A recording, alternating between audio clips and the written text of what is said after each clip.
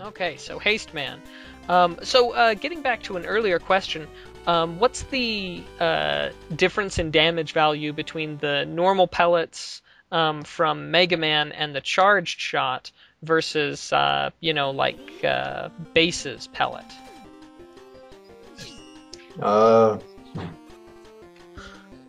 Base does less damage than Mega Man with his, except on bosses. Because Base can obviously fire faster than Mega Man and more rapidly and stuff. Okay. So Base has a lower damage per pellet, just uncharged pellet, but, he can fire faster. Yeah. Gotcha, okay. Okay. And here's some lovely instant death pits. Thank you for that. And my apologies to everyone. Definitely going to be dying at least once coming up here. But, now this is, on this level you have a complete split between Base and Mega Man. Yeah. This is the only level that has a complete Base Mega Man split, if I'm not mistaken. Yeah. Not today, Spikes. Or electricity thingamajiggers. The Laphictrites. Yeah. I start to get really, really nervous up here, so you see me just taking a little step at a time, and like, aha, there's the Laphictrite. And yeah, there we go. Ouch. And now I did it right. So, there was much rejoicing. So the Laphictrites are kind of fun because they halt your they halt your movement. And then they start circling around you.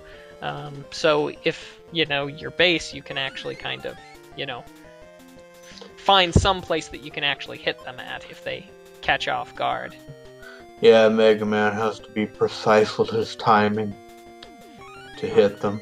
Oh, I am very, very glad that I took Base instead of Mega Man, especially on here. Truly, Base is the more powerful robot. Yeah. Ooh, now this spot was really tough, but I actually pulled it really well my second attempt. Of course, there goes the first attempt.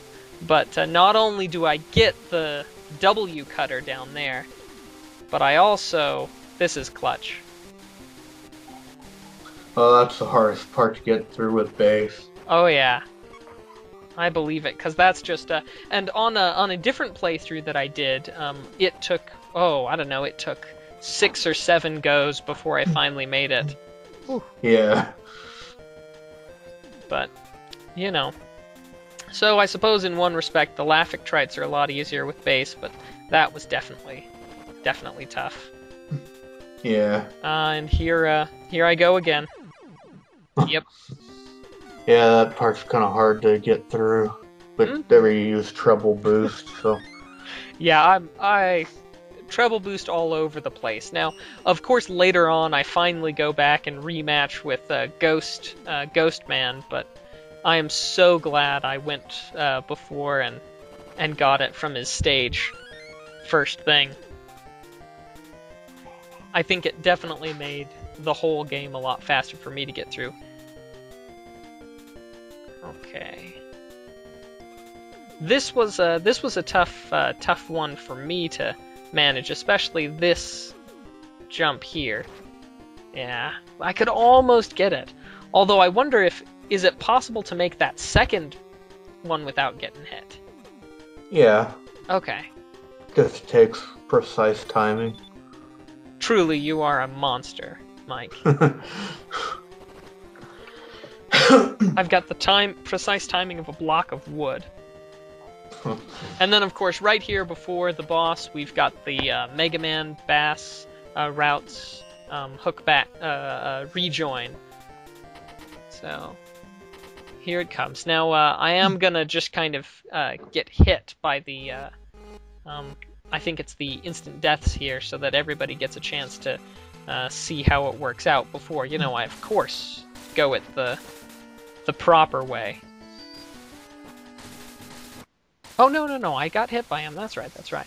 Well, anyway, so instant death. But now, time for Ice Beam, and we'll do this right. Now, I do actually take the time to step away from him because I wasn't sure what type of Cryoman's weapon actually starts to take effect in your own pixels or once it gets past yours. So I figured better safe than sorry and actually, step forward for that one. To anybody who's playing this game, Wild Sprint's a fantastic weapon. Any closing thoughts on Haste Man, Mike? He's kind of tricky with those instant death lasers because if you get cornered, he can hit you pretty much always. The entire level was precision from beginning to end.